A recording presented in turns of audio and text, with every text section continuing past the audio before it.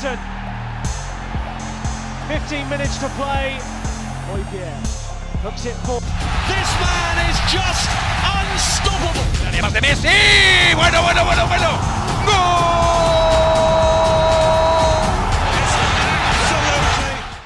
Good morning, viewers. Welcome to SPB TV Sports Recap. I'm your host, Kenneth Nzemeke. Sad one as the Super Eagles crashed out of the African Cup of Nations yesterday. They lost to Tunisia, and the goal happened in the second half when Sakini scored at the 47th minute to destroy the hopes of the Super Eagles going forward. Chances of Nigeria equalizing was dampened when Alex Iwobi, who came in as a second half substitute, collected a red card. According to Agaowa, former Super Eagles forward, and I'm using his own word, he says that Okoye, that is the Nigerian goalkeeper, should have saved that ball because he saw the ball coming towards his direction. I'm really disappointed and feel he should have done better. This was a game we don't deserve to lose at all, but it has happened and we have to accept our fate.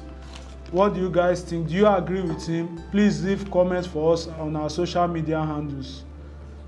Then moving on to the transfer market, let us look at the news and rumours going on. Wijnaldum could join Tottenham as part of Ndombele's move to PSG. Victor Pereira set for Everton meeting. Thierry Henry not interested in Bordeaux job. Aston Villa targets Bentancur. Watford to sack Ranieri. Tottenham open to selling Dele Alli. Bayern denied De Jong talk. Lingard only looking for loan in January and not a permanent move away from Manchester United. Arsenal agreed terms for Juventus midfielder Arthur. So with this, I conclude today's episode of Sports Recap on SPB TV Africa.